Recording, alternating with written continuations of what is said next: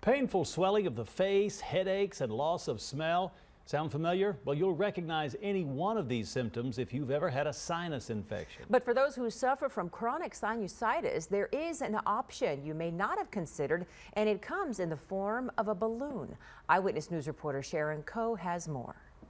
Pretty much any combination. For years, Wes Conklin lived in misery, all because of his sinuses. What starts off as simple allergies would almost always turn into a sinus infection, which would almost always settle into my lungs, then I'd have a respiratory infection. And no medication or therapy has worked. I was down for the count, like just sick as a dog.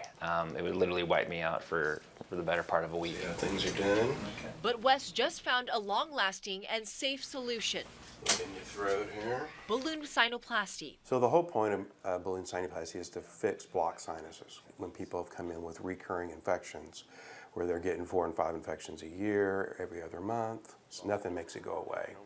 Then they kind of end up with somebody like us. Dr. Fulmer at Texan Allergy and Sinus Center used this device to open the sinus cavities. You move it up and back, and you can do it all with your thumb. This is how the procedure works. A fiber optic wire goes into a patient's nose to find a natural opening. A light at the end of the wire shows the device is in the right spot. And once it's positioned correctly, the balloon is inflated, opening the blocked passageways. It literally moves, breaks the little paper-thin bones that make up that opening. They're behind all these bones. Dr. Fulmer says the entire process takes about an hour. Patients can return to work the next day. There's also minimal pain and few complications. That's the beauty of this, is you've literally changed their anatomy in such that it's not something you have to redo. And it changes people's life. I mean, this is really about quality of life. That's what it's really about. And Wes says he's living proof of that. Even right now, like I can get a good deep breath through the nose, and yeah, it's only getting better so far. Sharon Coe, KENS 5 Eyewitness News.